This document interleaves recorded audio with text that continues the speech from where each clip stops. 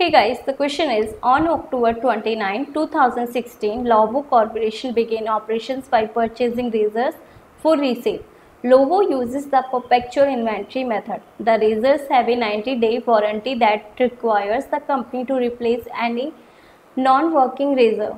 When a razor is returned, the company discards it and mails a new one from merchandise inventory to customer. The company's cost per new razor is $20 and its retail selling price is $75 in both 2016 and 17.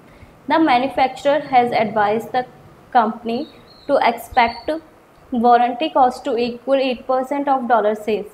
The following transactions and event occurred. Here is the data. Now prepare journal entries to record about transactions and adjustments for 2016. How much warranty expenses is reported for November 2016 and for December 2016? How much warranty expense is reported for January 2017? What is the balance of the estimated warranty liability account as of December 31st, 2016?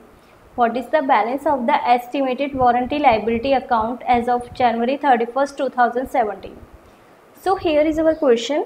Now to get the full detailed solution, you can message me on this number shown on the screen, or you can simply click on the link given in description box. So message me and get instant reply. Thank you for watching my video.